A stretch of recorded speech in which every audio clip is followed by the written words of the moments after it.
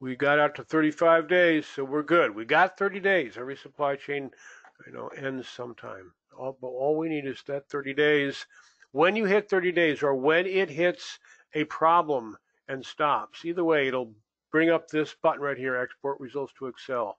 That button will be an important way that you're going to start to analyze what's going on. I'm going to click Export Results to Excel, and down it goes. There it is. Excel, we're using that generically.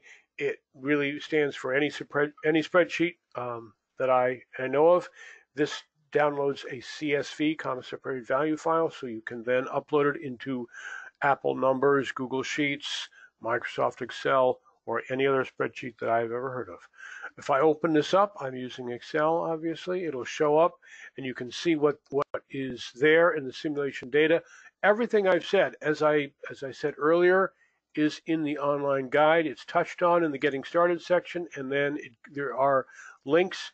Usually about every important topic has usually got 20 to 30 links spread throughout, so when people say they couldn't find it, I know they didn't look. You